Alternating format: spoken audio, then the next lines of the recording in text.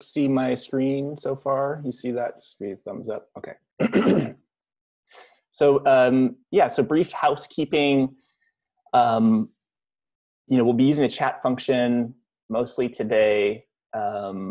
This is being recorded. Folks can email me if you're dialing in. So if you don't have the chat function, and then the other thing is, yes, recording. So it'll be recorded. And then the content, thanks everyone for submitting survey responses. We got a ton. And so some of the things were things like tips. We want tips and advice for my B Corp.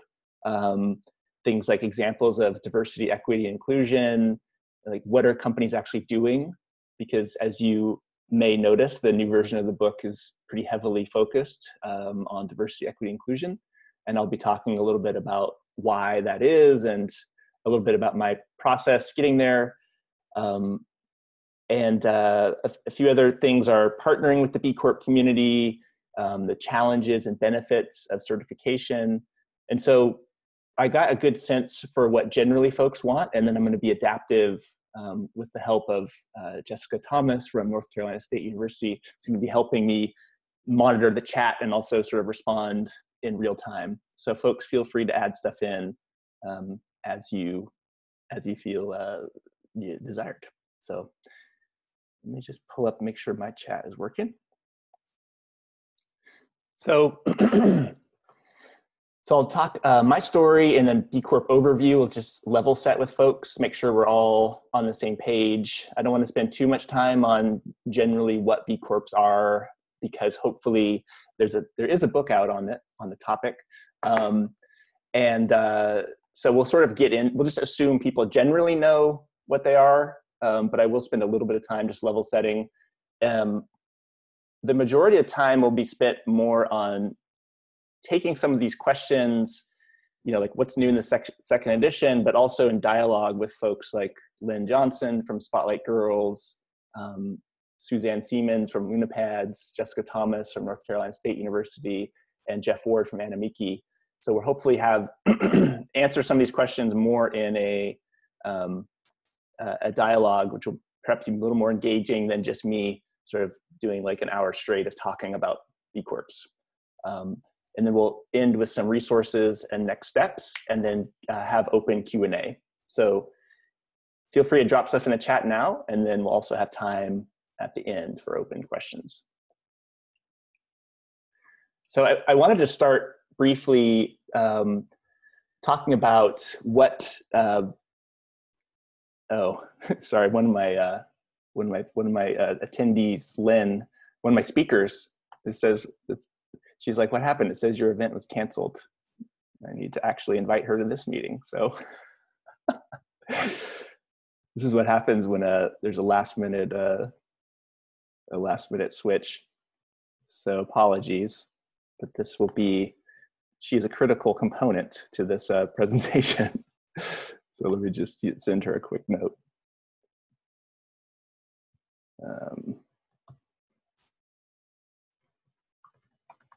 Okay, apologies.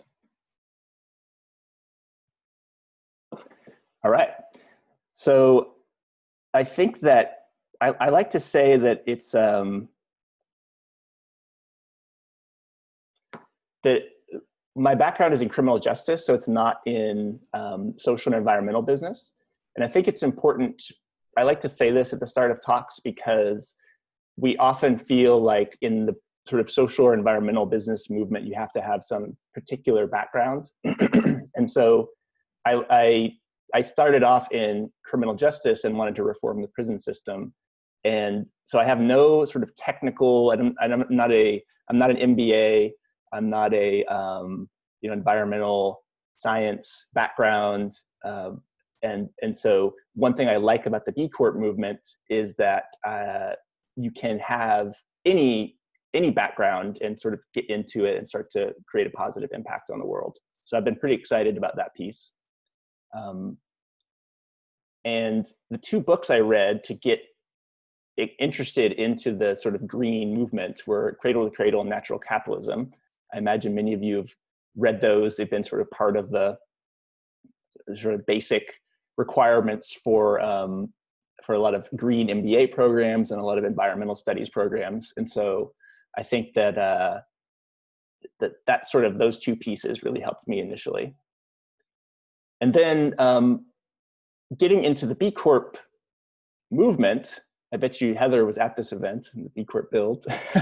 Yeah.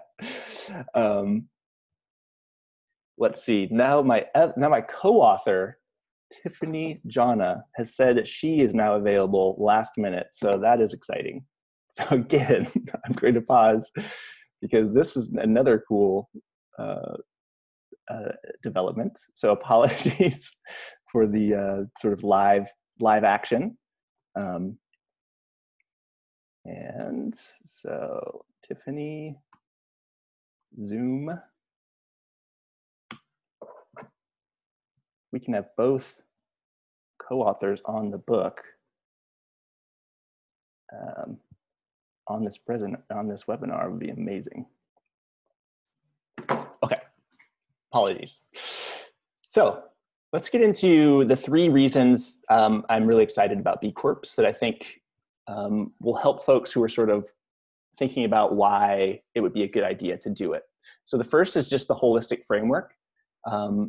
So some of the speakers will talk about this in a little bit, but the theory is just, it's the first assessment tool that really looks at every aspect of a business. So instead of just, is your building green, or is your, is your milk organic? It looks at workers, community, environment, governance, and customers now is a newer section. And so I was really excited about B Corp because it was the first time that you could actually look at every aspect of a business as opposed to just a part of it. Another piece is the community. So Dano North America is the largest B Corp. Pretty exciting to have them part of the community. Patagonia, Ben & Jerry's is, admittedly very US focused. So apologies for folks joining internationally. But I think this is sort of showing why I was particularly excited to get into the movement. It was just looking at these brands and saying, wow, the companies that I buy from are already part of the movement. And so got very excited about that. And this is a nod to the international piece. So when I wrote the first edition of the book, there was almost 1,000 B Corps, but now there are 2,800, roughly 2,800 in over 60 countries. So, Jessica and some of the other folks can speak to the amazing collaboration and the ability to sort of, meet someone from, like I met someone from Mongolia and they were like, I'm a B Corp. I'm like, I'm a B Corp. Yeah. And you can like hug and like, it's just an amazing community. And so I think that is a piece that's maybe not, like, you don't really say like, I'm a LEED certified green building, like, so am I, and like hug, like, does it really work the same way? Or maybe there's other certifications that do that, but I think there's B Corps tend to hug a lot. So there's a lot of love in the community. And the last big piece that I was excited about was recognition. So you have, for example, John Mackey, current CEO, he's still CEO of Whole Foods, right? I think he is. So one piece with Whole Foods is that Whole Foods itself is not a B Corp, but John Mackey very famously criticized the B Corp movement in his book, not Natural Capitalism, Conscious Capitalism, several years ago in 2013, I think. But as Whole Foods was sort of losing sales, he realized that as a publicly traded company, there was investors, sort of takeover investors, who were interested in buying into the shares of Whole Foods and then forcing his company to get sold for maximum profit. And so what John Mackey is saying here is that he wishes he had the sort of protections with the B Corp legal structure so that when a company that's founded with the original social environmental mission will not get sort of hijacked when there are investors who want to come in and just sort of maximize profit. And so he was really saying like, this is a good time to be, I wish I was a B Corp. And similarly, Yvonne Chouinard from Patagonia says, oh, I have to let someone in. This is so funny.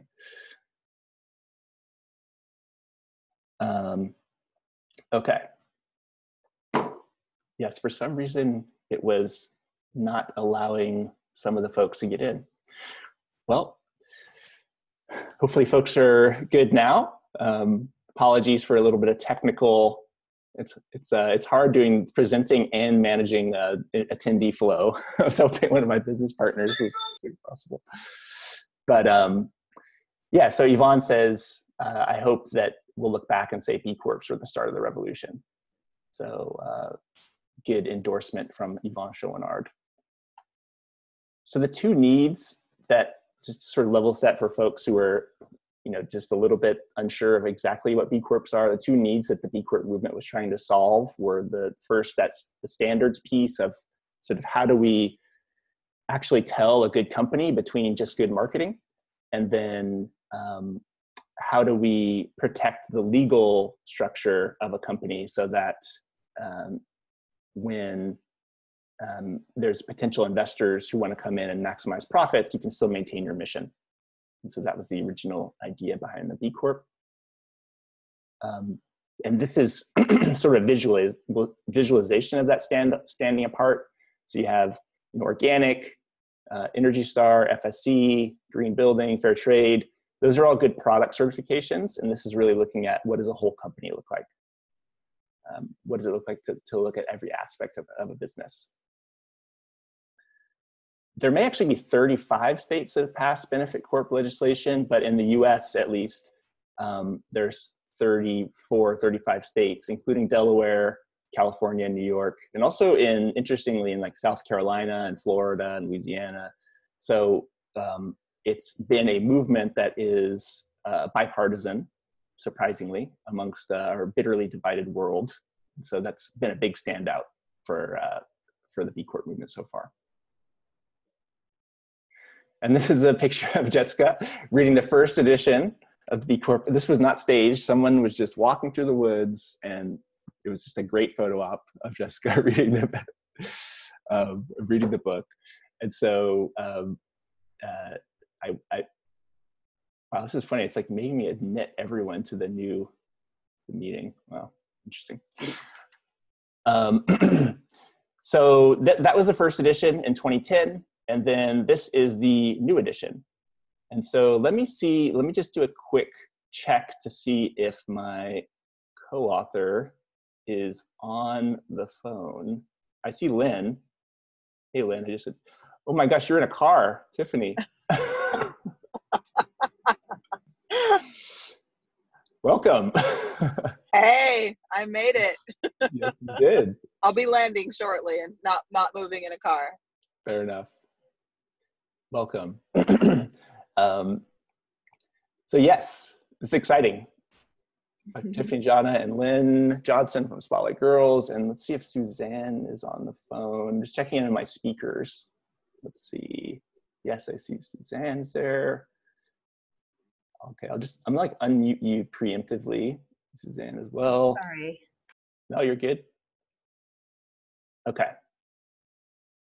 So the last few slides here, before we go to some conversation with Lynn and then to Suzanne. So I wanted to sort of pose something for you all. This is me and Tiffany. So what's changed in the new edition? So centering equity, which we're going to talk about a lot more. International growth, like there's a lot more B Corps now. Private equity, there's now $2 billion that have been invested in B Corps globally. So a few folks had asked about, does B Corp help with investment? And we can talk about that more as well a little later, but I think there's been some nuance in that it's not like if you're a certified B Corp, you're definitely going to get tons of people wanting to invest. But I think it is safe to say that if you're a business that is appealing to investors, being a certified B Corp will not, or a benefit corporation will not necessarily turn them away. So I think there's been maybe a nuance of like, in the past, we used to say being a B Corp will like definitely get you investors. And I think it's more safe to say that it's like, it won't necessarily turn investors away. So that's a slight distinction. I think it's important. Multinationals, you have Danone. Unilever says they want to be a B Corp as well. Laureate Education is a publicly traded benefit corporation. That's the first time that's ever happened. And a lot of folks said it'll never happen. And so that having happened is pretty amazing. Benefit corps, there's actually way more benefit corporations in the United States. I think there's like double or triple. Last number I heard was 5,000. There's only roughly 1,000 or less B Corps in the certified B Corps in the United States. There's 2,800 globally, but I think there's like 5,000 benefit corporations in the United States. So it shows that something has been interesting to entrepreneurs to really say, what if we could integrate this legal piece into our company? Academia, which is what Jessica Thomas will be speaking about. And then impact management is the idea that, for example, you don't have to be a certified B Corp to use the B Corp tools. So Banco Colombia is offering the B Impact Assessment, or they're offering or requiring. I'm not sure if it's so much as an offer, but I think they're having many of their folks who are going to be suppliers to their company actually take the assessment. And so that's been a big piece as well. Best for campaigns, that's like Best for NYC was, I think, the first one. That's where you have sort of a promotion. You partner with the local government, and so Best for NYC was partnering with the Economic Development Council of New York and asking businesses who are not necessarily going to be certified B Corps, but just sort of businesses to take the assessment. And so it's really helping companies start to identify what are some ways that we can be better without necessarily becoming a certified B Corporation. And the last thing, Inclusive Economy Challenge is a piece in the B Corp movement around choosing 3 or so sort of improvements folks can make out of about 20 different choices around things like living wage, women and people of color in leadership and management, things like, paid time off. And so it's been a really interesting sort of part of the B Corp movement to now have such a heavy focus on inclusion, which has been exciting for a lot of us. So the thing that I wanted to pose to you all was,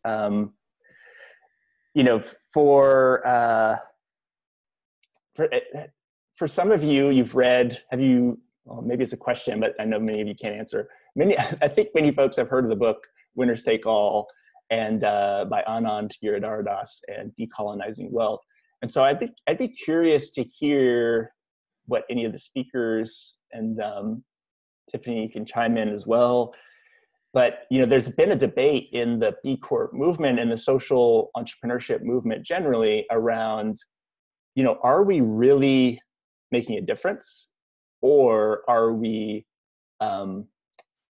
sort of deluding ourselves and we're actually reinforcing old systems of oppression or creating wealth inequality?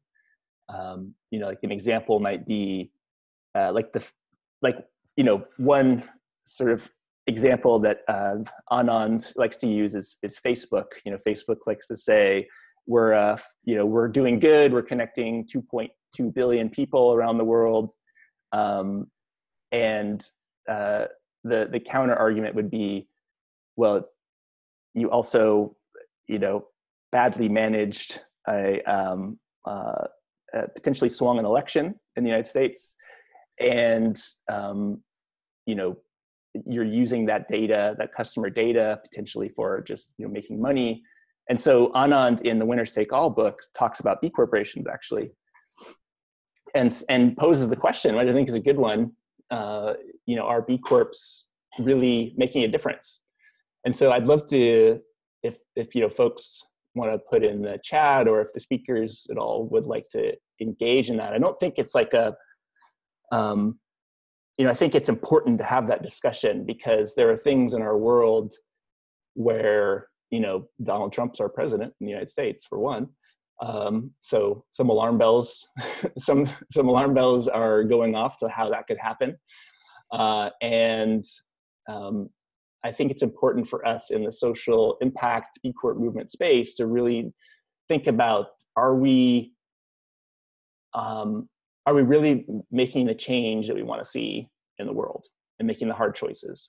Because I think sometimes it can be like, yeah, we're such a good we're such a good social enterprise, and we give back, and it might make you feel like that's enough. And so I guess that I'm interested in that conversation of whether it is actually enough.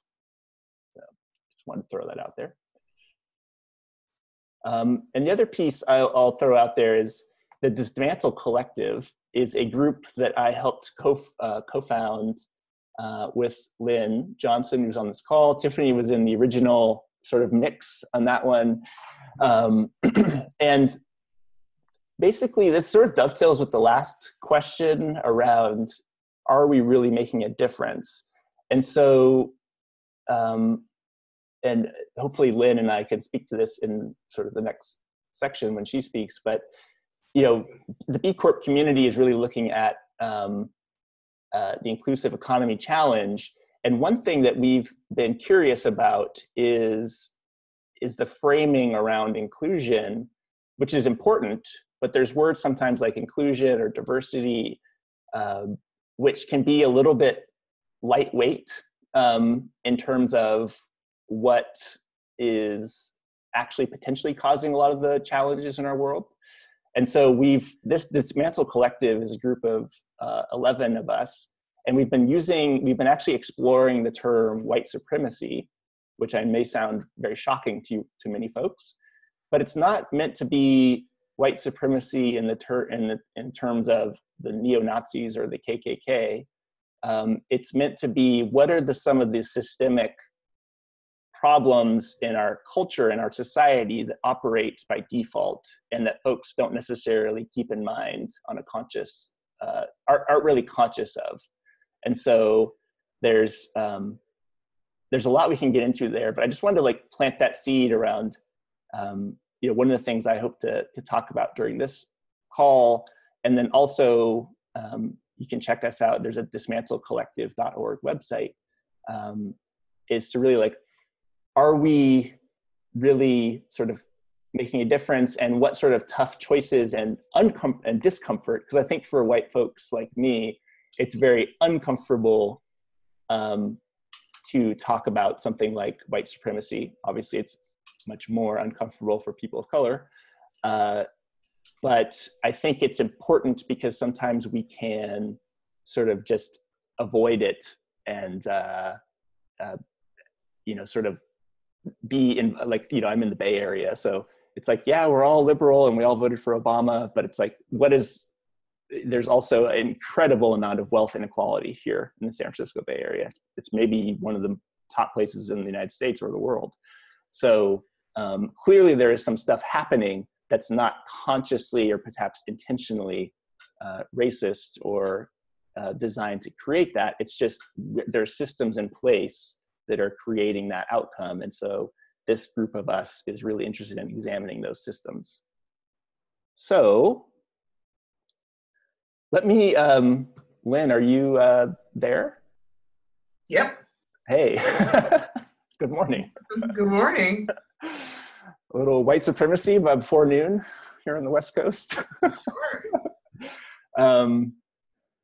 So yeah, I'm hoping, Lynn, you could speak about just Spotlight Girls, and what it is, and maybe why you became a B Corp, just to like sort of, because folks are very interested generally about why do companies do this and what value, and then I'd love to maybe talk to you about like how we got into the sort of Dismantle Collective and what some of the things are we're focused on there. So do you want to do like sort of just an intro of Spotlight Girls and why you became a B Corp?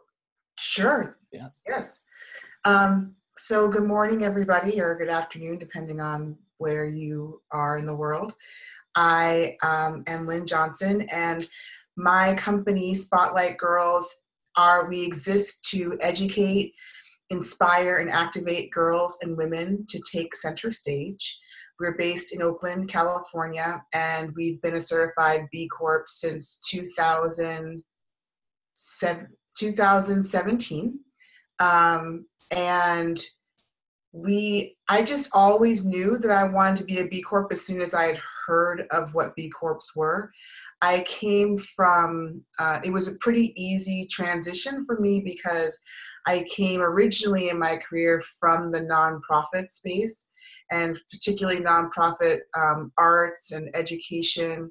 And so was already a do-gooder, as it were, in the world, and knew that I wanted to be an entrepreneur, knew that I wanted to create, I wanted to get out of nonprofits and be in a position where I, especially as a woman of color and as an artist, wanted to start to build, wanted to own something. I wanted to be part of ownership and part of commerce in that way.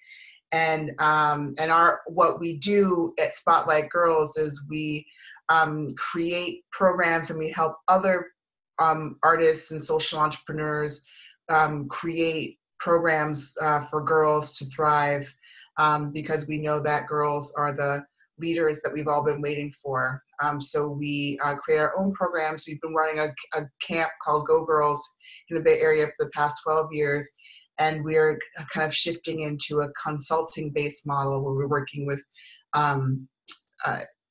organizations and individuals all over the country.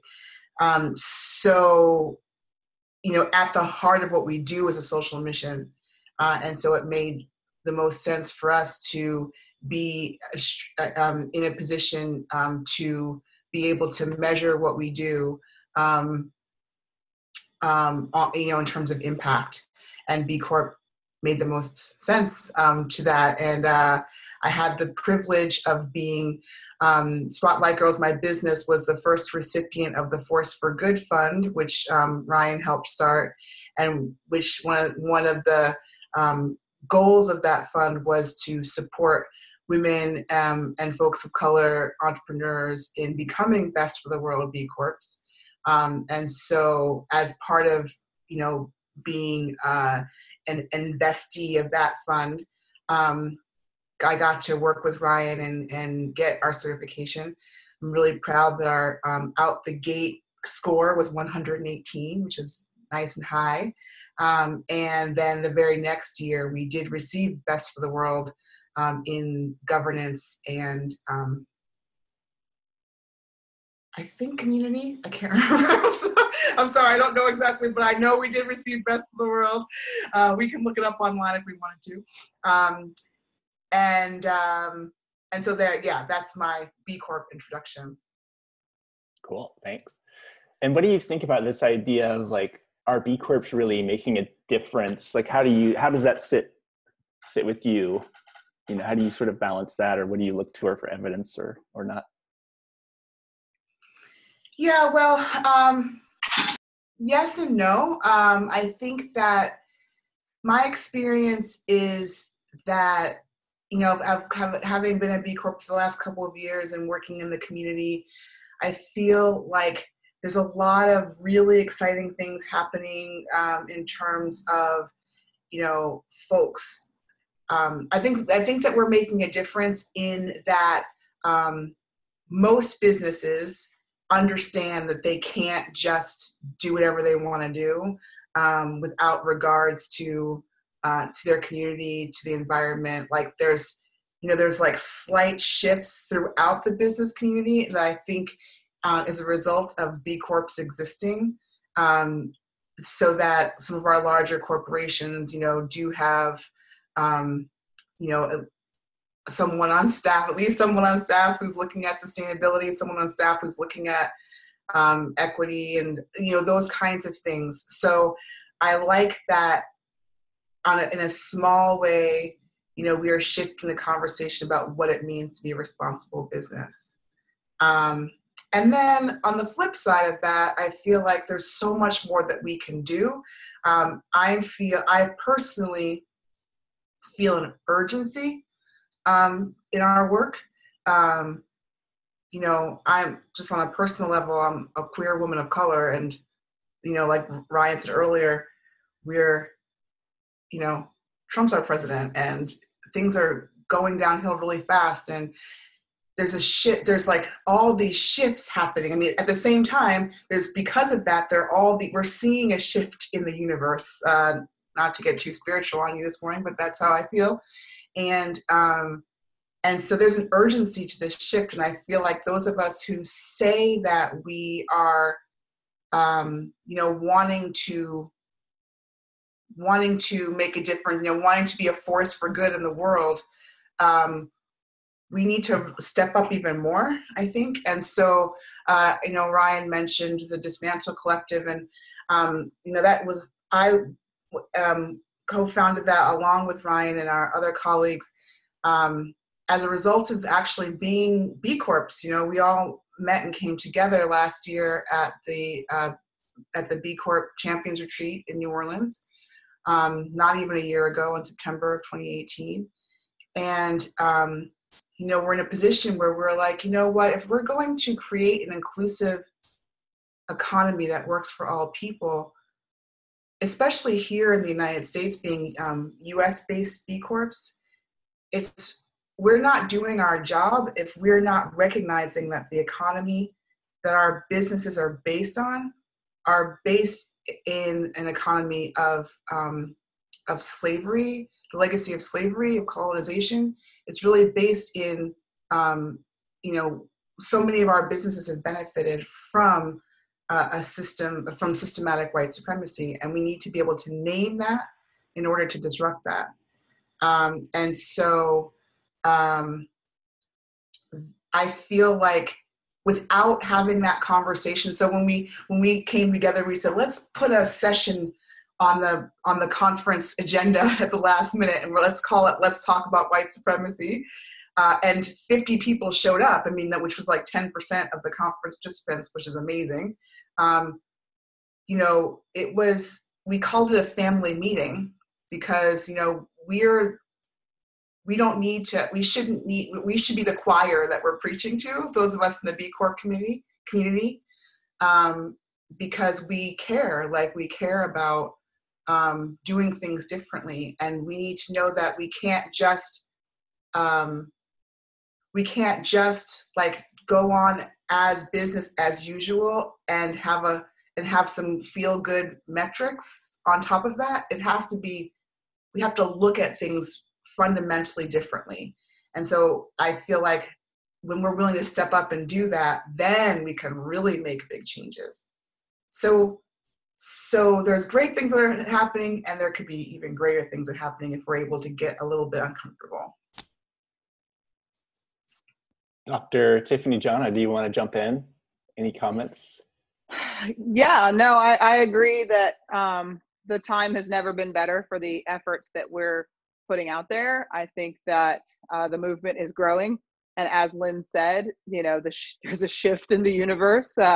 Whether people want to acknowledge that or not, you can feel it in the tenor of the conversations that people are having. There's a critical mass of discomfort. And we know that, discomfort has the ability to shift mindsets and motivate behavior like nothing else. So I believe that there are a lot of people who are more ready for this conversation and more ready for action than ever before. And what the B Corp community and the B Corp values offer, and what the B Corp Handbook offers, is a kind of a guided process, a community, a step-by-step process, and a philosophy for taking action that is at this point demonstrably and measurably meaningful. So in terms of the difference that we are making and the difference that we can be making, it's no different than greenwashing was, right? So you're going to have some people who are motivated a little bit differently, who intent and intention really does matter. So for the folks who have good intent, who are really trying to build community, who are trying to have inclusive impact and really shift the focus of the economy.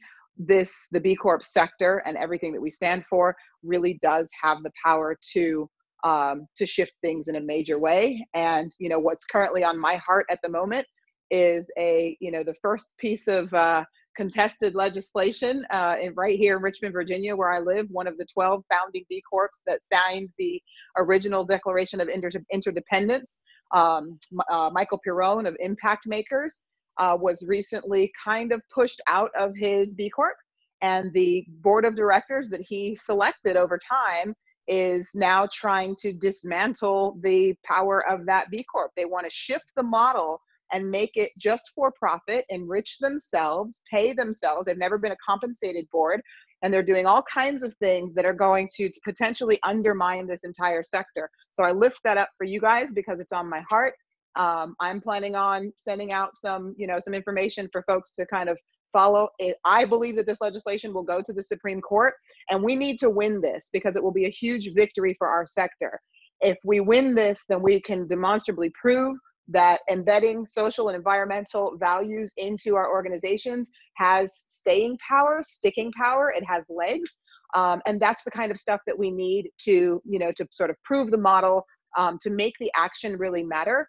We need the support of, our various legislative bodies, of our communities, of the world. So look out for that, because if we're able to maintain the integrity of the benefit corporation legal designation, that will be a tremendous win for all of us. So I'm super excited that everybody came out to be part of this launch. I cannot believe that that my good friend Ryan invited me to be co-author and to be part of this, but it's a really, really exciting time, and I don't think the time could be any better for it.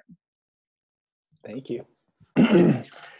Yeah, and I mean, there's some good questions, I think, Tiffany, that the two of us have been struggling with, because even on this webinar, like being transparent with the attendees, it's like, do I bring up something like racial justice or white supremacy, or do I just let it go because it's super uncomfortable? So I think that what I'm trying to do, and I think what I think is important for all of us, especially folks who are privileged like me, who don't have to think about this. I think it's important that we don't moderate our voices because it makes us more comfortable, because it's basically, no, the silence is not just being like, yay, B Corps are the best thing ever, is like important, but I think it's also like, to be like, and here's all this work we have to do, and not just pretend it's like sort of all positive, the world's unicorns and rainbows. Because yeah, our president is Donald Trump. The third time we've mentioned it on this call in the first 40 minutes. Can I say something about that, Ryan? And that's, going back to my introduction, I talked about how, I made a very specific choice to move from nonprofit to for-profit, to be an entrepreneur because of ownership, right? And that's what we're talking about, right? Like, that's what the work is ownership. Who owns things in this economy? And so again, when you talk about being uncomfortable, it's like, it's also really uncomfortable to have, been completely left out of ownership for generations, to have been, to have ownership stolen from people. So like, and being uncomfortable about a conversation doesn't equal the level of uncomfortability that comes from that.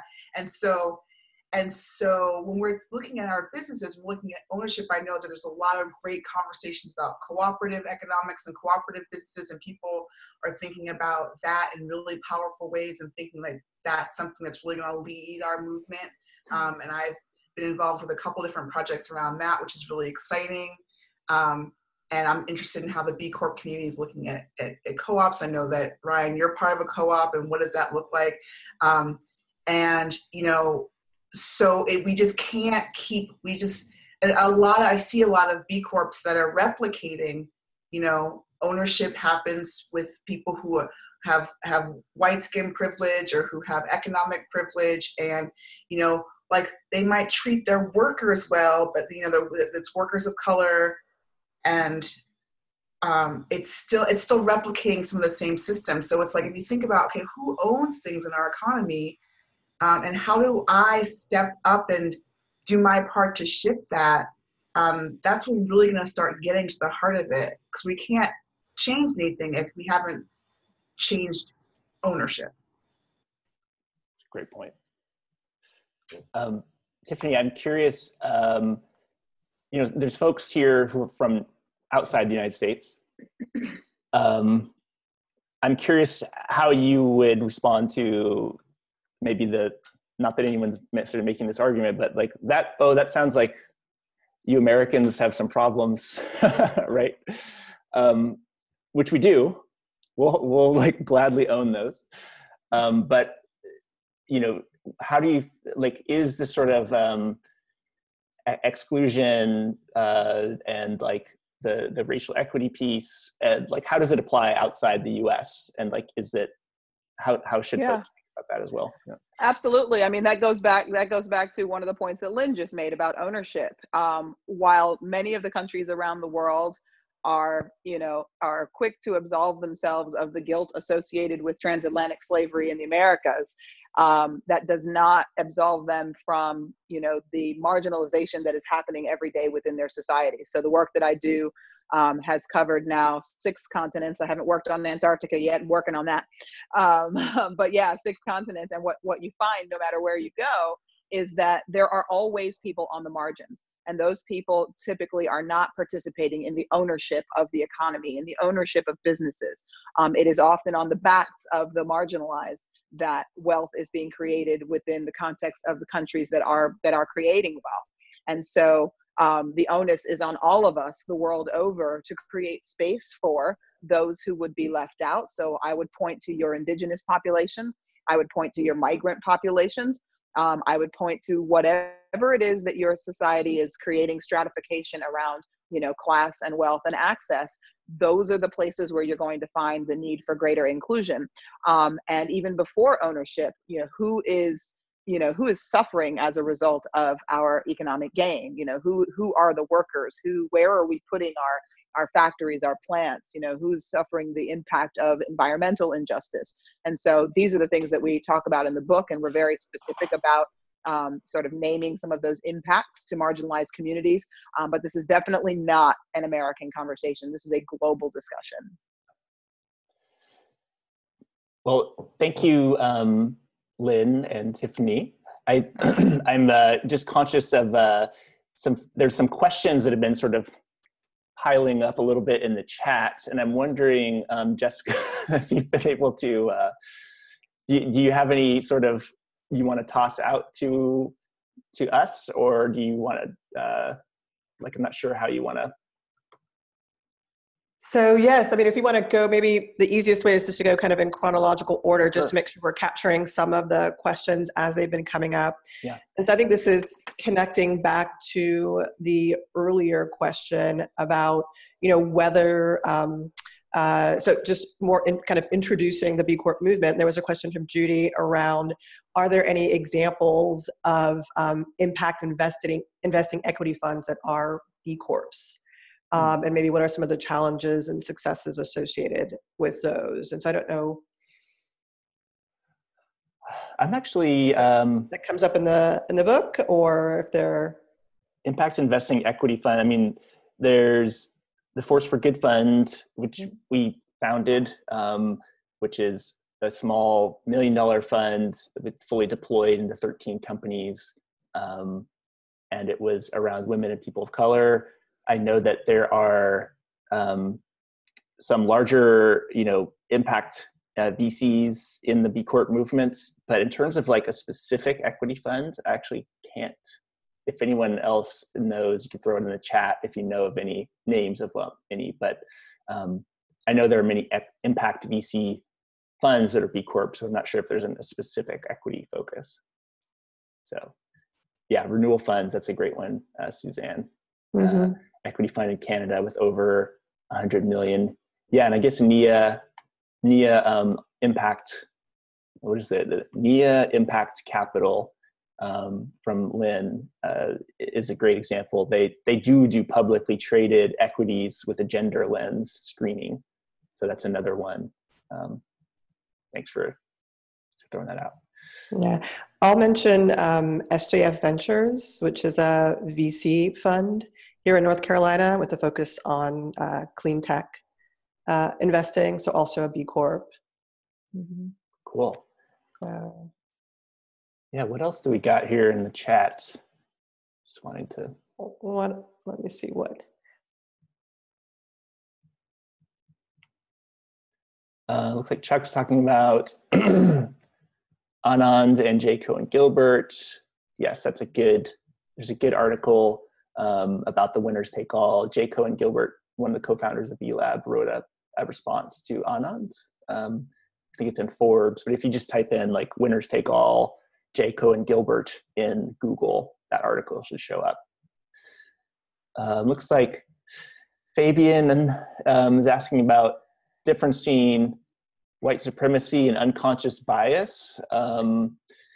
They're like the expert on this would be Tiffany. How do you want to respond to that one? Yeah. So I like to preface white supremacy with the word delusion. So I call it the delusion of white supremacy because words have power, and I'm not going to feed into any notion that actually validates that.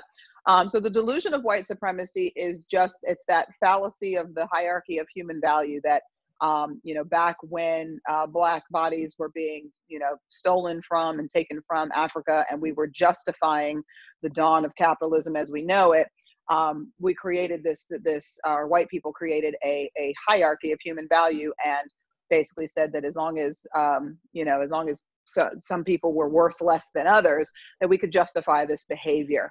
And the problem is that it has permeated every single thing that we do, all of our systems. The very image of what we conceive of as a leader is, a white male over 6 feet tall. So, when we talk about professionalism and being professional, it is actually a placeholder for behaving more like a white man. It's everywhere. And that is, that was built as an intentional construct. Like we actually had a whole, the eugenics movement was developed to pseudo-scientifically justify that white people were superior in a number of different ways. Everything that you could conceive of, data was invented to try to support that theory, and the theory is false. Unfortunately, it was one of the most successful marketing campaigns in the history of humanity. And we still have messaging all over our society and systems and structures that continue to support the lived reality of white people being advantaged and privileged in every conceivable system that we know. Unconscious bias is very different.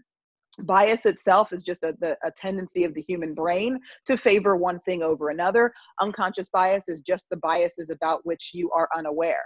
So an unconscious bias is going to be something that an individual has based on information, bad information, good information, experiences that they've had over time, but you might treat people a little bit differently based on an unconscious bias because it could be about race, and you could have internalized messages that, certain people are scary or not safe, or certain people are not capable of being leaders, and that might cause you to act in a certain way. But the delusion of white supremacy is a much larger construct that operates systemically. Unconscious bias operates initially at the interpersonal level. And while people can have white supremacist, ways of thinking, when we talk about white supremacy or the delusion of white supremacy, it does refer much more to the system and structures that continue to support disparate outcomes for different people based on race. So your unconscious bias is something that you can personally tackle, something that you can become aware of, and you can make different choices.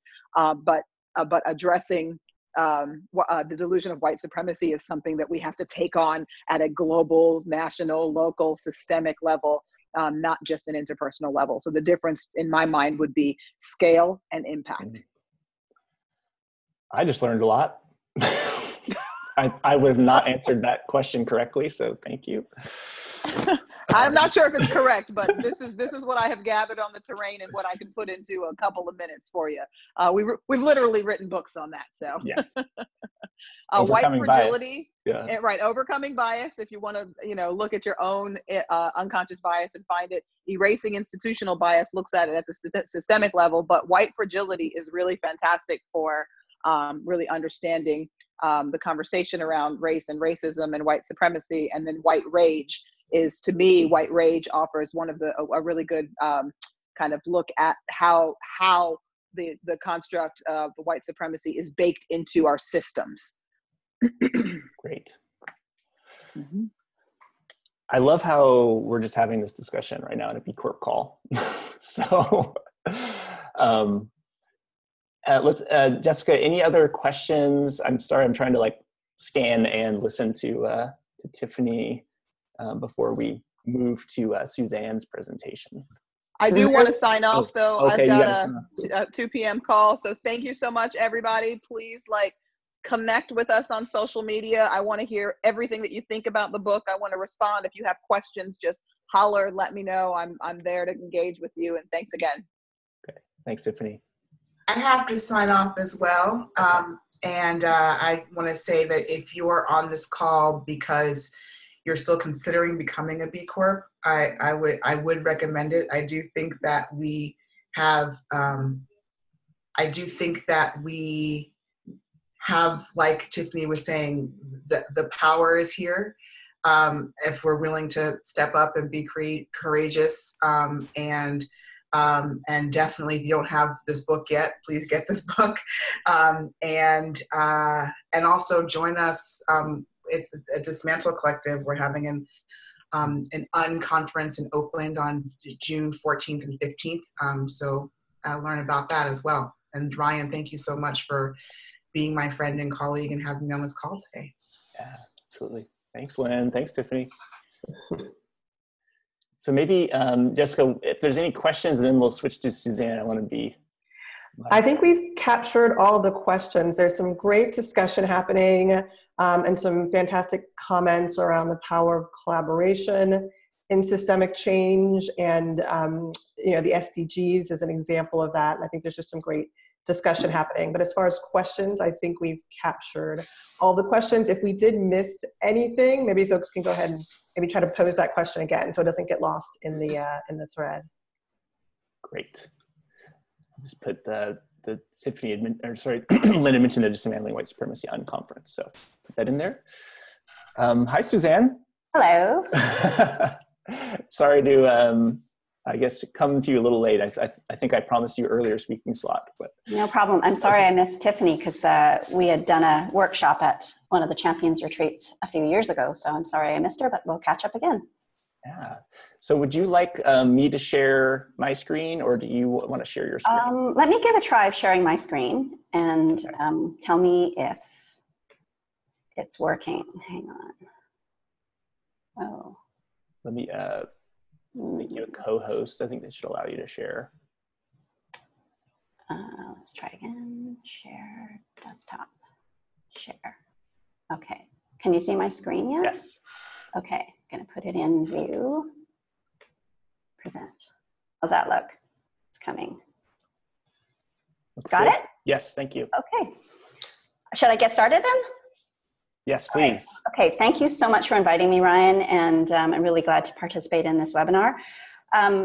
My name is Suzanne Siemens, and I'm the co-founder and CEO of a company called LunaPads. We're based in Vancouver, Canada, and I go by the pronouns she, her, and hers. And before I get into some specific stories and examples about what LunaPads has learned and done to support diversity, equity, and inclusion, I do want to start by acknowledging that I do come from a great degree of both economic and social privilege, and that informs my views. So I am a cisgender woman who is straight, and in stating that, I don't pretend then to be able to speak from the perspective of people who are gay, non-binary, or trans. But that said, as a feminist, I really care deeply about social inclusion and equity and equality. And the menstrual space, as you'll soon learn about, that I will talk about, offers some pretty rich insights about the opportunities that we as business leaders have to educate ourselves and become activists and allies to help lead the change on this really important front. So with that, just really briefly, Luna Pads is a company that specializes in cloth washable pads and period underwear. We make our products with sustainable textiles, and they're reusable, so they save money and divert millions of pads and tampons from going into landfills. Founded in 1993 by Madeline Shaw, we kind of gently consider ourselves the Patagonia of period products. And so when I learned about the B Corp movement 7 years ago, when I was attending the Social Venture Network, I decided, yes, we should become, at the time, we were a founding Canadian B Corp. And it was really to formalize a lot of our existing longstanding policies and commitments to being a social justice and environmental benefit type of business. And so we wanted to join that movement and find a better way to continue to improve doing business for good. And so for me, for those of you who are considering becoming a B Corp, I think what I appreciate most is that calls like this, we're part of a community and we can share our stories and inspire each other to do better. And I really appreciate all the tools and resources that are available to us as B Corps to help us actually improve our score, and that helps us become better employers, become better in terms of our governance and how we run our business. We've done some really interesting things around our supply chain thanks to some tools to help us be better. So it's just really great community to be a part of. And I'm actually right now even ducking out of a conference that is all about the B Corps in Western Canada. And we're meeting all day to share stories and inspiration and best practices. So it's really great community to be a part of. And we are also very fortunate to be a Best for the World B Corp. We've been Best for the World for the past 3 years. And we've done a number of things that just have helped us become better. And the score is just a number, and it's a huge source of pride, but it's a nice way to help us measure that we actually are making a difference. And so some of us have had that conversation earlier, like, are we having any impact? And I think if you can measure it, then there's something tangible to work from. Speaking of pride, this is, went one too far. This is our team. So we may look like a bunch of happy West Coast sushi-loving feminists just trying to earn a living and do better for the planet. But what I want to talk about is actually the person behind the camera who's taking the photo. And that person, their name is Lisa. Lisa's on our team. They are non-binary. And you know, Lisa's worked for us over 10 years, and it wasn't until we did a trans focus is the name of the company. We did a workshop with our team to really get into gender issues that we learned that Lisa's pronouns are they and them. And it really highlighted for Madeline and I how we assume so many things running a business that we think is very progressive and feminist, but we really realized we needed to go deeper. And so Lisa began talking to Madeline and I about their concerns around how Luna Pads has a very cis-normative approach to doing business and doing our marketing. And at the time, this was probably back in 2009, we kind of said, yeah, that's true. But we do need to focus on our core customers, and they're women and girls, and you know, the trans community is very small, and we can't really afford to do that. And so we kind of rationalized ourselves out of doing anything very meaningful. And what we did do, though, is we said, well, you know, our idea of being diverse was making sure that our models reflect color, race, size. And so that was our definition of diversity, and that was all good and well. But we could do more. And so Lisa, to their everlasting credit, didn't give up, and instead patiently persisted in educating us and advocating for trans customers with whom they were regularly interacting.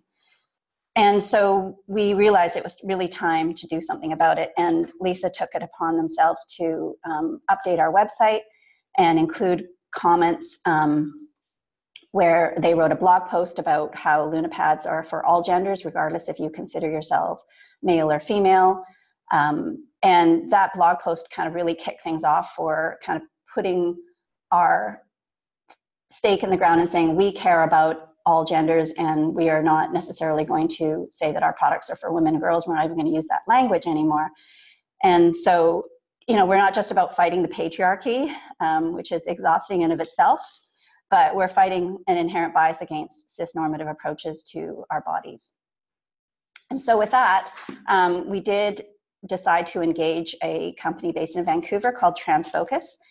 And at the time of doing so, we thought, well, what can we do internally to think about how we can do better and look at our personal biases, as Tiffany talks about. And then once we kind of looked inward at our own personal biases and addressed them, we discussed ways that we could look outwards and say, how can we do better as a business? And how can we promote trans inclusion, for example?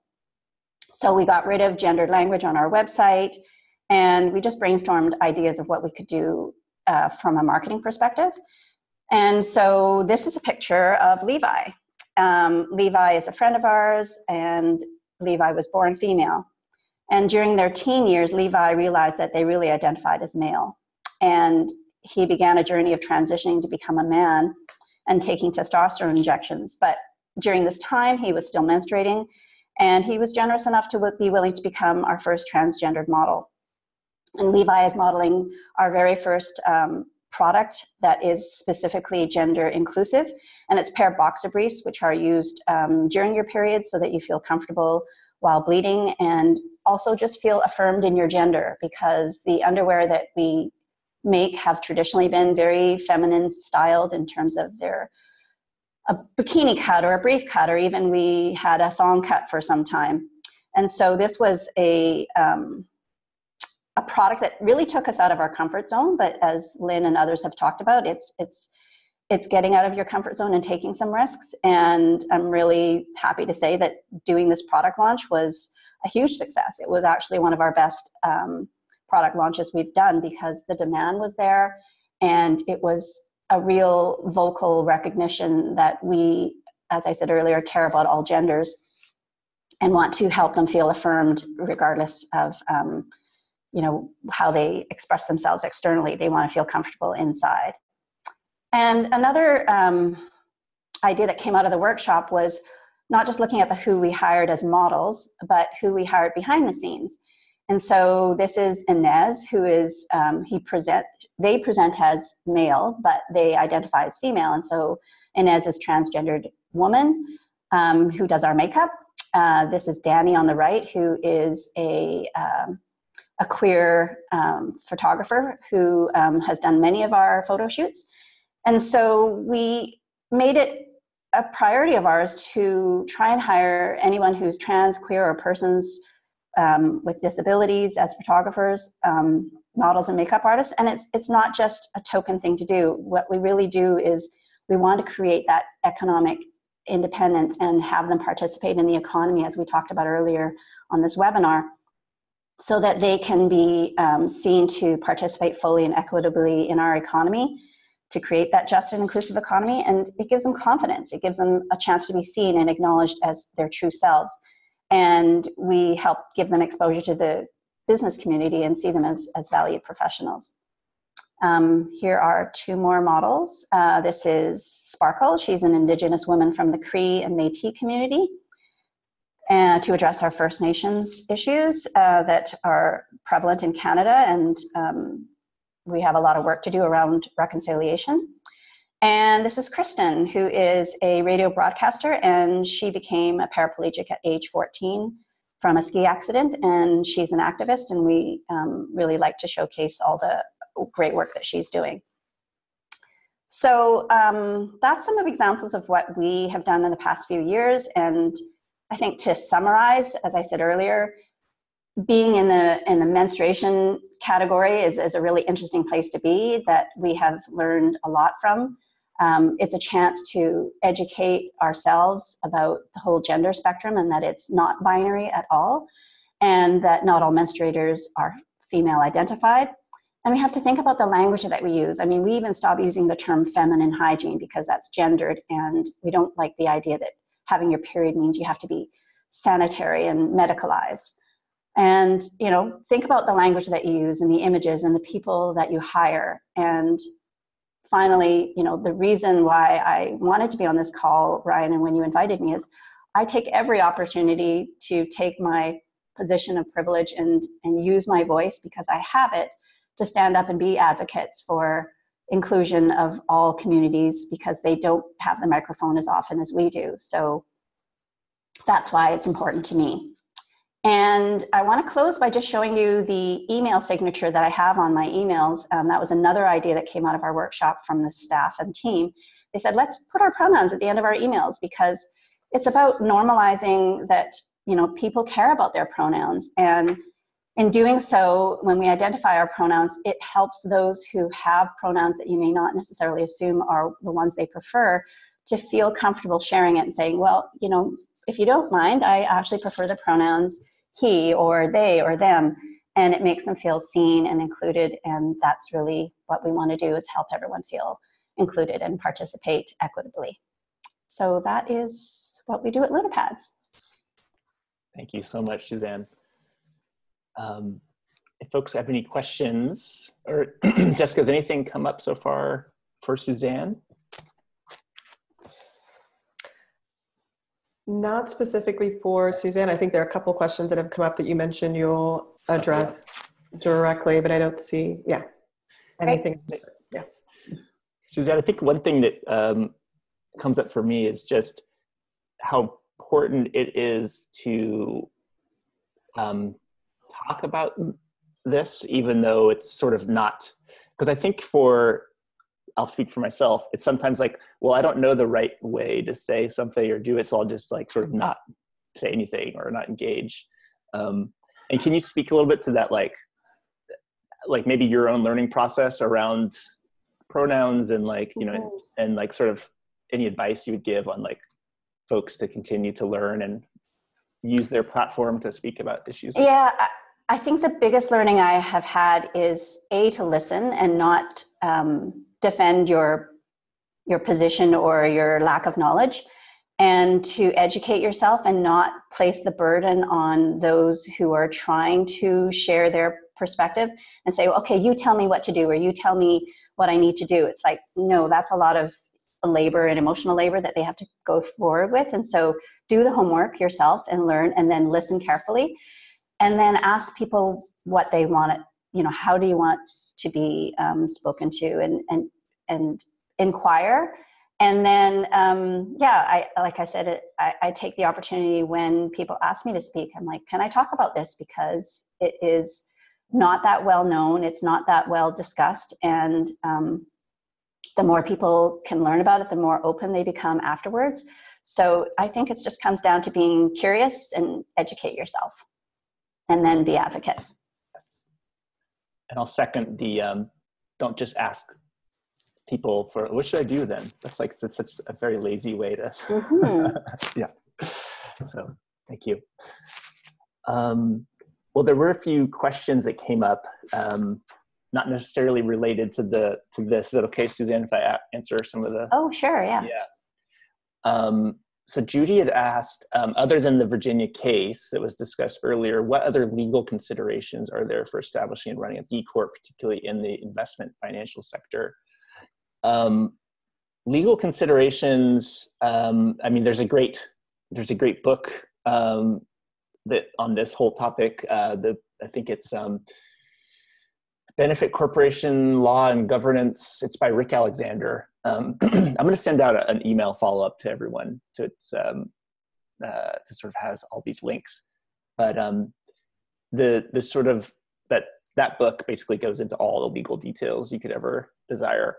I think the legal considerations are just ensuring that you're aligned with the people you're founding the company with, and then also, once you decide to become a benefit corporation legally, you do have a sort of understanding what that means in terms of your ability to take on capital and sort of to say no to investors who would want to remove the social and environmental aspects of it. So, I mean, there is a publicly traded benefit corporation, Laureate Education, in the United States. There's several others around the world. There's Natura in Brazil, Silver Chef in Australia. I know I'm forgetting other ones. There's probably a few in Europe that I'm forgetting. But so if you can imagine that the lawyers for Laureate Education probably did so much research about like what could possibly go wrong, and they still agreed that it was fine to be a publicly traded benefit corporation. that I think it's safe to say that it's starting to be more proven out in the sort of real world. So I think investors and other folks are getting more comfortable with the benefit corp model. And then Erica had asked about impact. Any companies that include DEI in their impact reports. And Suzanne, do you guys do an annual impact report or? Not a formal one that we issue publicly. We have been doing every other year impact reports on our global donations and how we've supported women and girls in the Global South with period products. But other than the B Corp certification and that Global South impact report, not as much, but we should. Cool. So maybe crowdsourcing if other folks, Anamiki, B Corp based in Canada, Jeff Ward will hopefully be joining the call. He was meeting with investors. They're raising a lot of money right now. And so hopefully they'll be able to join, but they can speak about their impact report. Well, I think in order to keep sort of moving along, maybe I'll pass it to Jessica. Do you want to take some time? And thank you so much, Suzanne. Really loved your presentation. And Suzanne and the story that she just talked about is actually in the B Corp Handbook. So if you have the book, just look up LunaPads or Suzanne, and you'll find the story. Thank you. Cool. So Jessica's going to talk a little bit about B Academics and what she's been leading in the sort of academia. Excellent. Well, thanks so much, Ryan, for the invitation to join this conversation. I have to take a minute just to say that being a part of this conversation, hearing Suzanne's story, Lynn's story, hearing from Tiffany and from you is just such a great reminder for me about why I, as an academic, have been studying and teaching about the B Corp movement for almost 10 years now. I'm hoping to share on this call as we're thinking about the handbook as a resource, making sure that folks in the B Corp and the Be Like a B Corp movement are aware of, I think, just the incredibly dynamic and engaged academic community that's growing quickly, studying and teaching about B Corps and benefit corporations. And so just want to share a few, just kind of connect everybody with that community, share a few examples of how academics are engaging in this movement, and share some resources. And so just a little bit of my background. I'm on the faculty in the Poole College of Management at North Carolina State University. And I'm actually one of the founders of the global B Corp academic community. And we call ourselves B Academics for short. There are actually two growing global networks. So B Academics is also Academia B, which is a network of academics in Latin America as well as around the world. And I'm really excited to say that just in the last few days, we've been building our network over the last several years. We've now got over 1,500 educators and researchers in over 50 countries around the world who are bringing B Corps into their classroom, identifying opportunities for collaborative research, studying B Corps and the broader kind of force for good movement, and working with B Corps and aspiring B Corps, engaging with B Corps to help them make progress on the assessment and embed social and environmental impact into their business model. And I'm one of, I think, this really incredibly engaged and dynamic group of academics who are really passionate about teaching our students, who we think of as future customers, future employees, future investors, certainly, current community members, future business leaders, and really, preparing that next generation of stakeholders to really help accelerate this transformation that we've been talking about, and really building a more purpose-driven economy. And so I'll just share a few examples of how the B academic community is engaging with the B Corp movement. There's a lot of, if you're interested in hearing about some of the research and some of the teaching that's happening in the space, definitely encourage folks to take a look at the beacademics.org website. What I'll spend time talking about today is some of the more kind of applied experiential learning engagement work that academics are doing. And this is really under the umbrella of, I don't know how many are familiar with this idea of B Impact Teams, which is a model that B Lab developed to create teams of students working with companies in their community to help them accelerate their progress on embedding impact into their business model. And so this ranges from companies like what Ryan mentioned earlier, who are focused on impact measurement, maybe not necessarily focused on certification, but on using the assessment as a roadmap to help strengthen their impact business models. Also with companies that are focused on certification, where certification is the goal, as well as working with certified B Corps on recertification, on the inclusive economy challenge, on becoming best for the world, but really across that spectrum of thinking about really the B Corp framework and the B Corp movement as an opportunity for continuous improvement around social and environmental impact. And so there are a number of examples in here across the left. You'll just see a few examples of really some of the leading academic institutions that are building different models of B Impact teams. And I'll mention in a minute the team, the version that we're building at NC State, but there are student-led B Impact teams, like at Portland State University. There are B Impact teams that are part of courses, like at St. Joseph's University. And I'll mention just briefly our B Impact team at NC State University called the B Corp Clinic. We have I think a somewhat unique model in that we bring together interdisciplinary students from a number of different academic institutions across the North Carolina Triangle region. So we've got, for example, engineering students from NC State University working collaboratively on team, with students from the Nicholas School of the Environment from Duke University, working with business school students from North Carolina Central University, one of our local HBCUs, working with students from Wake Tech, one of our local community colleges, and so working collaboratively across universities. Yes, even during basketball season, we make this model work. But working across disciplines, working across academic institutions with everything from startup ventures to multinational companies like Red Hat, and working kind of across that impact spectrum that I mentioned. And so we've actually helped. We've worked with 15 companies that have certified or recertified. We've worked with over 40 companies over the last 4 years.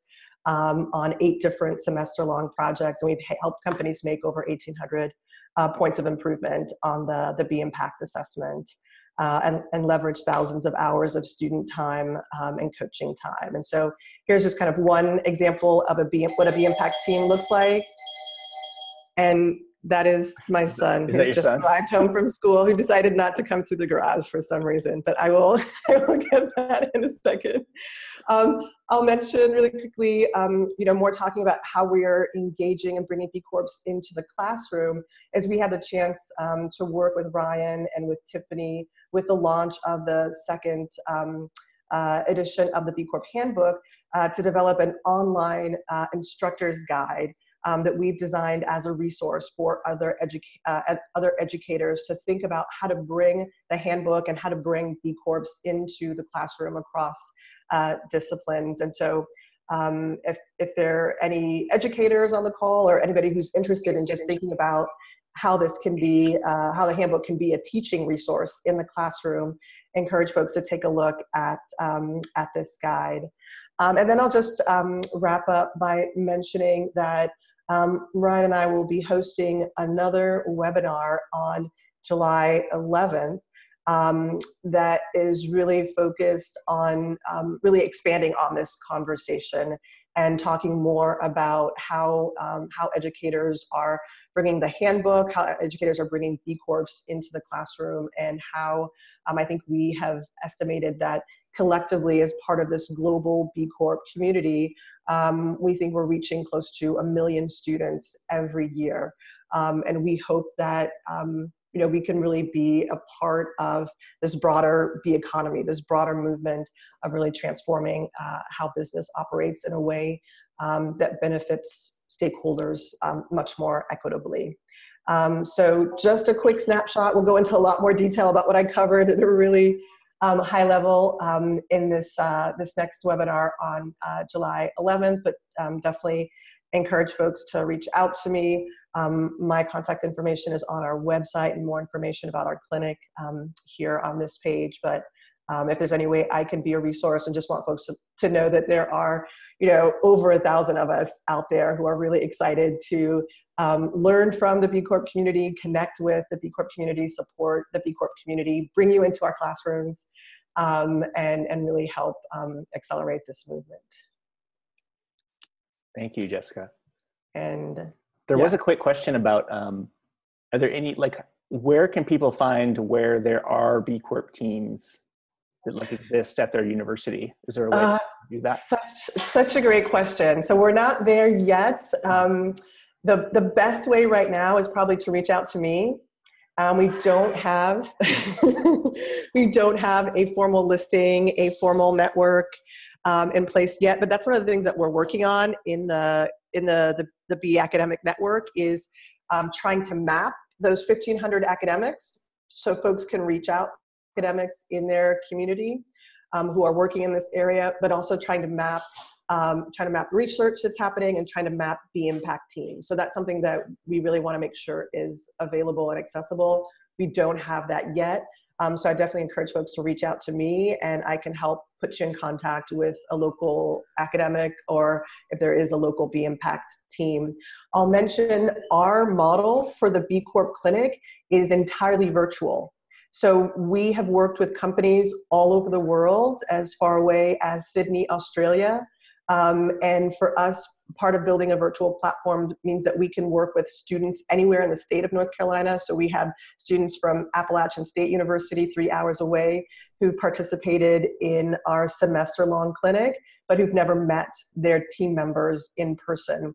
And we wanted to build a program that was as accessible as we could make it, and it didn't require students to have access to transportation, to be able to necessarily meet in person, and also wanted to build a program that we think much more closely mirrors the work environment, where folks are connecting across geographic areas, on video conference calls and on conference calls, and collaborating using online tools. And so to help prepare our students to work in that kind of work environment and to make the program more accessible. So we work with companies all over the world through our clinic.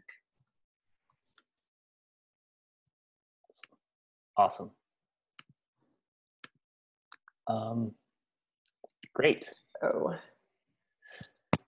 So maybe if there's any other questions for Jessica, feel free to throw them in the chat. And Jeff from Anamiki has joined. Are you there? I may have to unmute you, or maybe you can unmute yourself. Hello. Oh, you can unmute yourself. He does own a tech company, so unmuting is not. So, and then Jessica, I think you would unshare your screen. Yes, so I'm trying to figure out how to unshare it. Give me a second. Stop share. Okay, there we go. Thank you. Thanks. So Jeff, welcome. Thank you. So,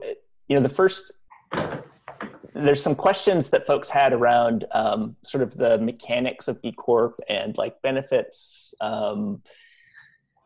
challenges. And I'm wondering first if you could just introduce yourself at Anamiki. You guys have been a B Corp for many years, right? 4, 5? Yeah, 3 years. 3? Okay. Yeah. So what is Anamiki and like sort of what kind of work do you do? And then we can maybe go into some of the pieces around B Corp. Sure. Bonjour, Anamiki Cuisance Indígenas. My name is Jeff Ward, and I'm from Canada. I'm originally from Manitoba. I'm Ojibwe and Métis, which is Indigenous groups here in Canada, and I currently live on Vancouver Island, island in the Pacific. So just a stone's throw across the water from Seattle.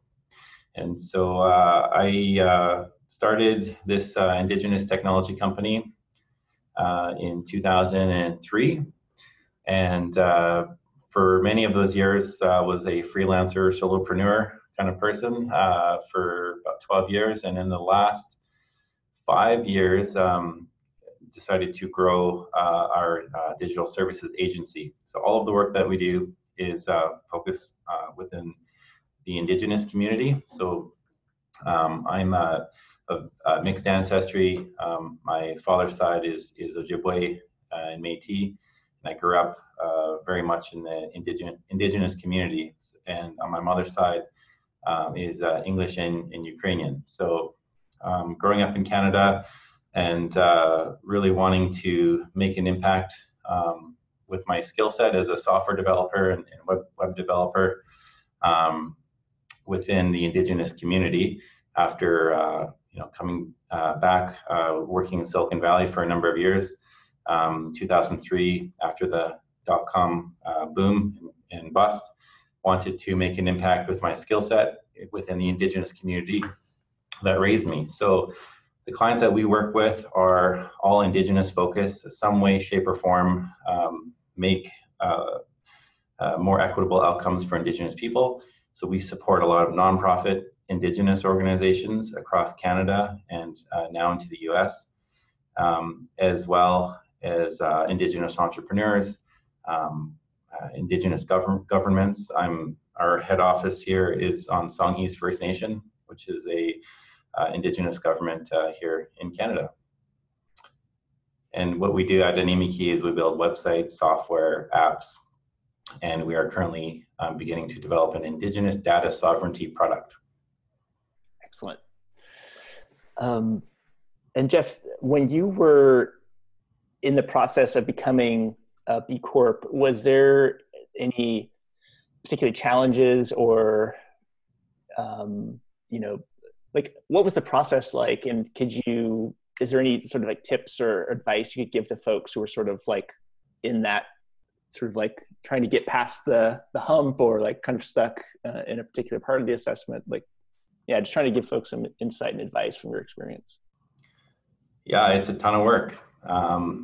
Just to be honest, I had spent the most majority of my time over probably a month and a half, just trying to figure out and learn about how to do this certification. To the point where now when I see that B Corp logo, I have some respect for the amount of work and time that went into that.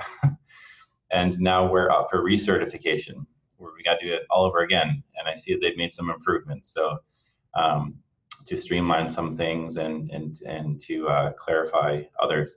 So I guess advice would be, it's not a, just bang this out in an afternoon kind of thing. It's like, when we stated that as an Indigenous focused organization, the populations that we serve are, mostly nonprofit and Indigenous focus, have a social focus. They made us prove that and back that up with numbers to the point where I had to go through and our accounting software and give like details of like down to the penny, basically. So it's a lot of work, and give yourself that time to do that, and don't rush through it because you basically can't. Yeah, that's good. I like that. You can't rush because that will slow you down. Yeah. What about? Oh, yeah, go for it. Follow up. However, the folks, there is like a follow-up call part of the process. And I guess part of the advice, just submit your application, because there are supports that do go through your application, and in our case found at least 10 more points that we didn't see on our application, which helped a lot. So. And then what are the benefits, or, you know, what have you seen as becoming a B Corp? Is it, you know, do your clients notice? Do people care? Or is it like, does your team care? I'm kind of curious, like what response you've seen. Well, in many ways, we operated like a B Corp. I didn't know that we did. I didn't have the language to describe, you know, what I've been doing for the last, at that point, 12 years. Until one of my friends who had recently certified said, you know what, I think you operate already like a B Corp. And I was like, oh, what's B Corp, kind of thing. And so we got in on the first try sort of thing. So because of the systems and values approach that we already had. And I think my hunch is that many organizations considering B Corp certification, again, already, you know, meet a lot of the levels. So yeah, I guess how it changed within our team, you know, the word B Corp, you know, was new to our team. You know, even words like impact and the language that the broader, I guess, impact community uses, we never really used a lot of that language, and just the work that we did. We're just, and I find a lot of you know, social entrepreneurs and social focused organizations are just heads down, getting their work done, doing good work, and don't really have the time to look up, spend a month doing a B Corp application. So I guess what it did for us is it gave the language to better describe what we have already been doing as a social enterprise and describe that to the broader impact community. And it's, you know, afforded me the privilege to connect with folks like Ryan and like just the people that are here in this room, here on Zoom. You know, it does connect you to a community of like-minded people. And for me, I got a chance to speak at the Be Inspired in Toronto to, you know, in Massey Hall, a room full of like-minded people talking from an Indigenous perspective on social enterprise. So it's been a way to connect what many Indigenous entrepreneurs, how they've already been operating businesses, and bring that to the B Corp community. And I'm sure many people who are considering B Corp certification have a lot to add to the B Corp community. It's, yeah, there's like I think we're at 10 years of B Corp certification. And really it's just the beginning, and the people who are here in the beginning are going to be helping guide the direction of the community. And so, yeah. Yeah. One question, Jeff, is, you know, impact can be truly like very Western viewpoint of like what impact is. And I'm curious from like an Indigenous maybe perspective, is there things that should be like included in a sort of better accounting of like impact, or like what are we missing from in sort of like the incredible base of knowledge from Indigenous communities that like what do you think sort of B Corps or other social impact companies could learn that we're sort of missing out on? Yeah. So like I think a lot of Indigenous entrepreneurs and just organizations, like I said, have been operating social enterprises, but not using that term. Like Canada was essentially built on a social enterprise between early settlers and Indigenous people. There was a business relationship that was there. And really, it was a social enterprise, right? So, you know, I think a lot of the practices that you see in B Corp certification and looking to Indigenous communities and organizations, things around governance, I guess, environment, equality, respect for women is baked into the fabric of Indigenous cultures. Like in my community, we're a matriarchal society.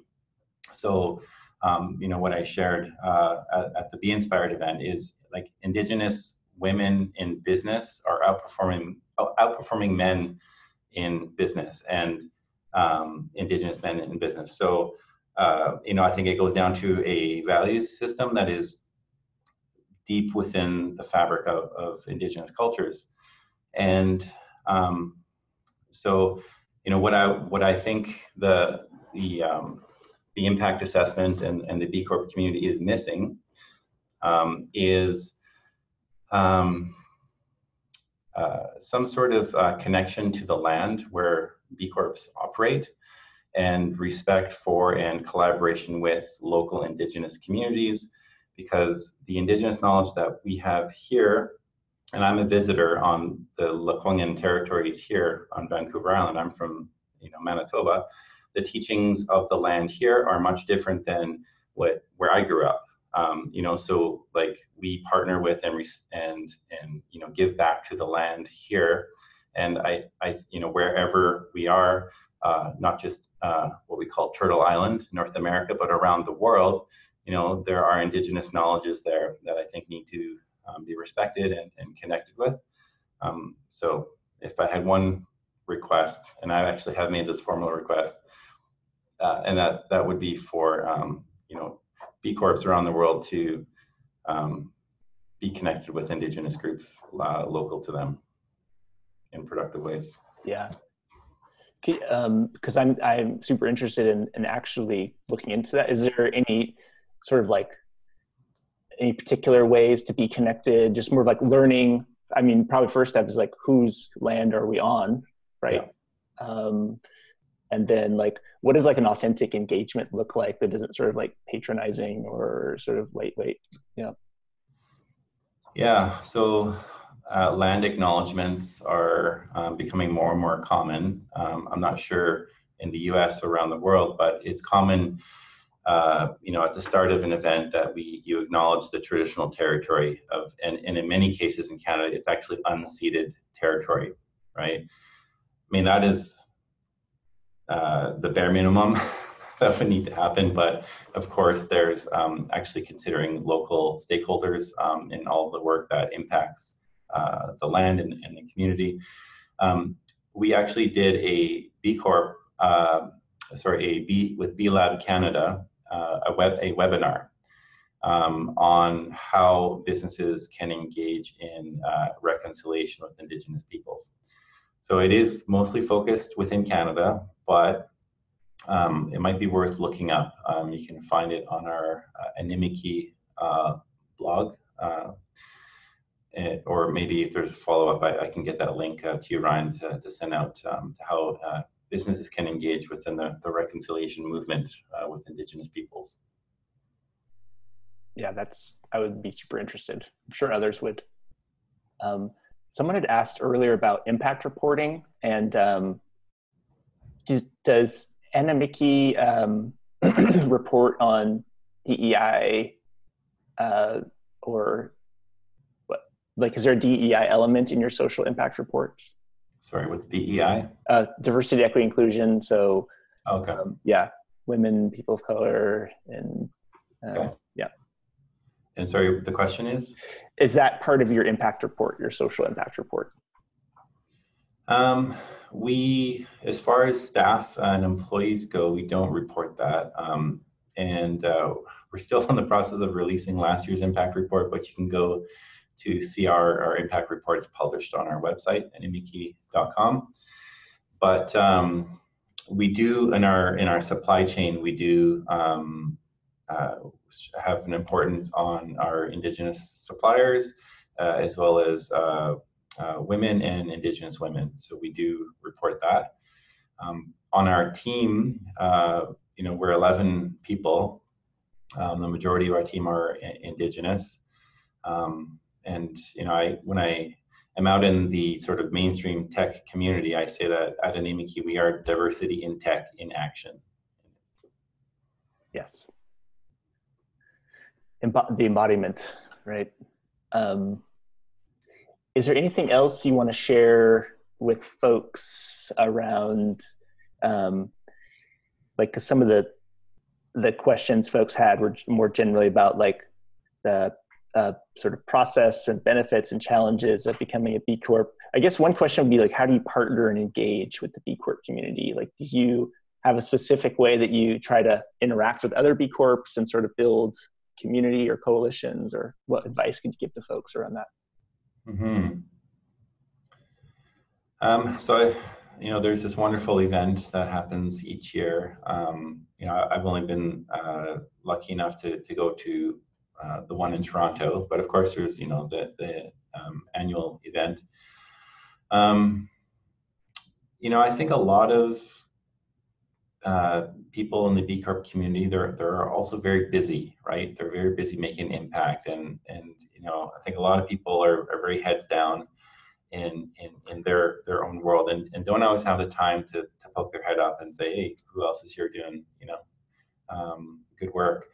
But there's, from time to time, there are awesome webinars like this. Lift Economy is a fantastic resource, where and others, of course, that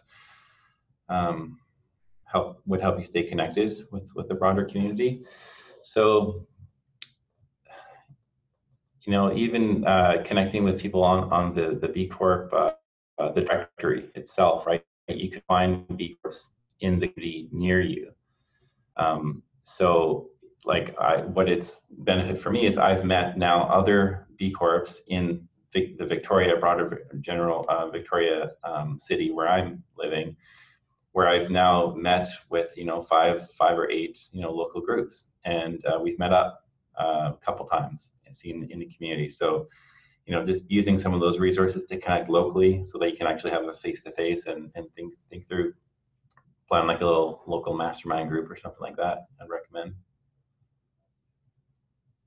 Excellent. I think there's maybe one or two. Yeah, thanks for folks posting in the chat. Okay.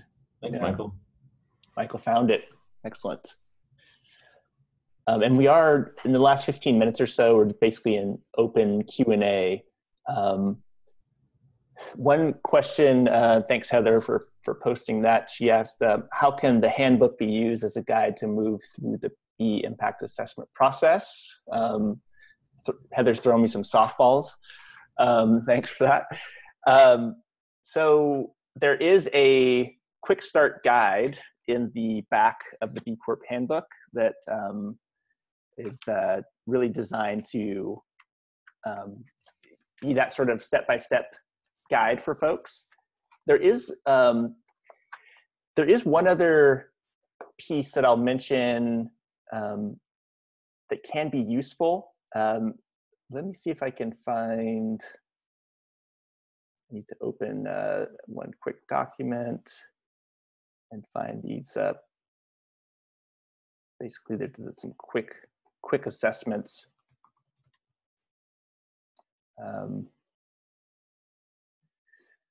Let's see if I'll share my screen here.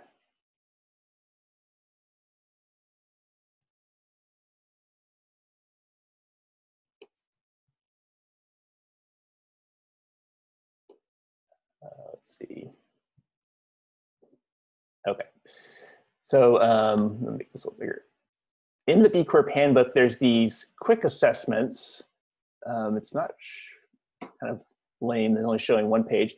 But one thing you can do if you're, say, in your own company and you're sort of having some, having a debate maybe with internal stakeholders about whether we should become a B Corp, or you're sort of stuck on B Corp and you want to sort of get to the next level. One thing I've done is taken these quick impact assessments. You can, and what I'll do is actually after this call, I'm going to send everyone like the PDF of the 5 different sections of the quick assessments, because that's going to be way easier than sort of like copying them out of the book and then using them. So I'll just send that out to everyone afterwards. Everyone's like, yeah.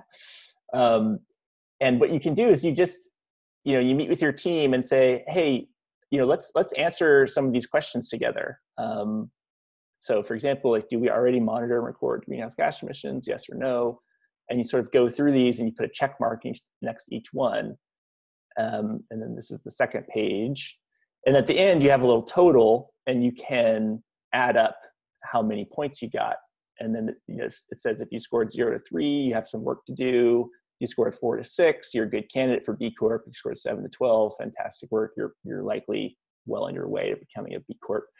So this is a really simple way to get folks in your company engaged without necessarily having to like log into the assessment and like show them the whole. Sometimes it's overwhelming for people to see the whole B impact assessment unless they're nerds like me and a few other folks on this call.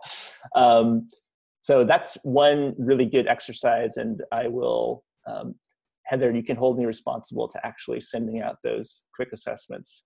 So I will do it. I just need to make sure to nudge me. And let me see if there's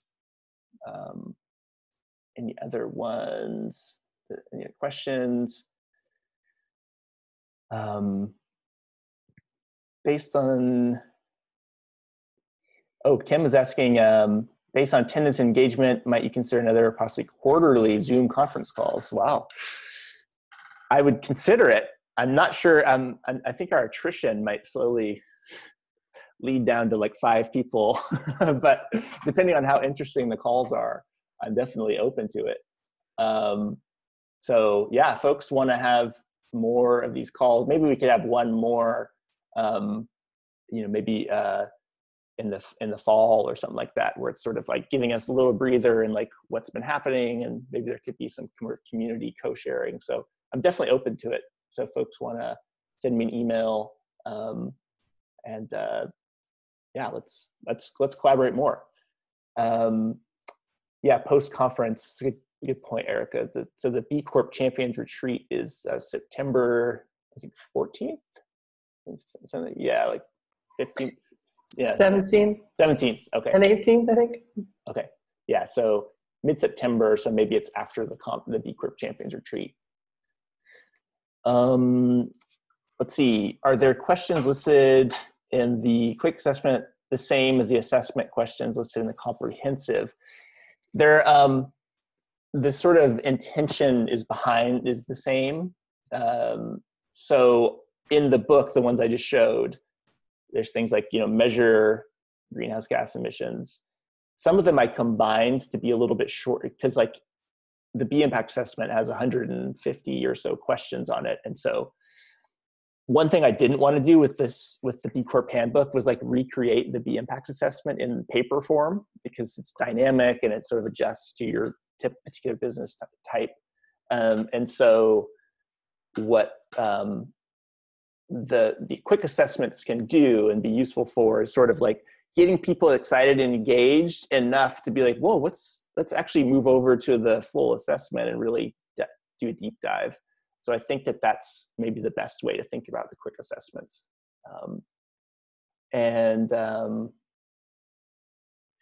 Yeah, so let's see, other questions. Encourage people, thank you, Heather, to give the book as a gift to help them build the movement. So if you need a good gift to give to people, B Corp Handbook is pretty good. It's I'll show the let me show a few quick slides of resources for people in case they want to sort of. So lifteconomy.com/book. Let me just make this a little bigger. So that's where you can get it. If folks are already sort of interested in B Corp, you just need to take the next step. Check out theimpactassessment.net. It's free, it's private, and it's a great way to sort of start moving towards using business as a force for good. We have a podcast called Next Economy Now. If anyone is interested, we do weekly episodes. It's on iTunes and Spotify and wherever you get your podcasts. So there's weekly interviews with a lot of B Corp leaders are on the podcast. Some folks had asked me about like, how do I actually become a consultant to help companies become B Corps? So a year or two ago, Matt Mayer and I from Conscious Brands created the Secrets to B Corp Consulting course, the self-study course, self-directed, and there's a discount code if folks are interested. I'll send all this out afterwards, but just wanted to put in a brief plug there. And then, yeah, folks can email me. Lift Economy is the website. And Suzanne and others, if you're open to it, I could send out contact information in case folks have follow-up. Okay, and Jessica, you too, Jeff. And so, yeah, I think that's it in terms of my formal presentation. But if folks have any other questions, you can throw it in the chat, or we can end a few minutes early even. We'll have lunch on the West Coast, please. It looks like there's one more question about courses focused on the certification process. And I just mentioned just from academic institutions, I'm not aware of any standalone courses, but I was wondering, I don't know if Lift Economy or other companies like Lift Economy, or there might be other kind of standalone courses that kind of go into more depth about the certification process. Yeah, I guess that would be, Tiffany, maybe clarification is that like for people helping their own company and they just want assistance, or is it more for like if you want to become a consultant? Because there's not really a formal certification for consultants. There's just, most of the B Corp consultants that, Heather and others that I know are just, we certify our own company as a B Corp, and that sort of is like a proxy way of getting, you sort of have to know the process yourself where you can help other companies. And then B Lab does offer several videos and like sort of how-to webinars of just like literally getting through certain parts of the online assessment. So that could be a resource for folks. And maybe I'll put that in the chat, the link to those resources.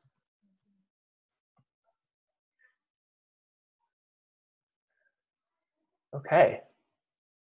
Well, thank you, everyone. This was really fun, and I'm glad you all stuck around, those of you remaining. And feel free to reach out. Thanks to our presenters, Suzanne, Jessica, Jeff, Lynn, Tiffany was on. And so it's been a really great time, and I hope to see you all soon. So thanks so much. All right. Thank you, Ryan. I'll send out the recording after this. Okay, thank you. Bye-bye. Take care.